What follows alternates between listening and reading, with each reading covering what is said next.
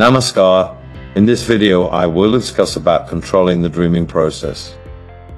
Dreams arise as energy patterns due to an awakening, release or explosion in the psychic body. They come of their own accord, and in Yoga Nidra we even precipitate this release.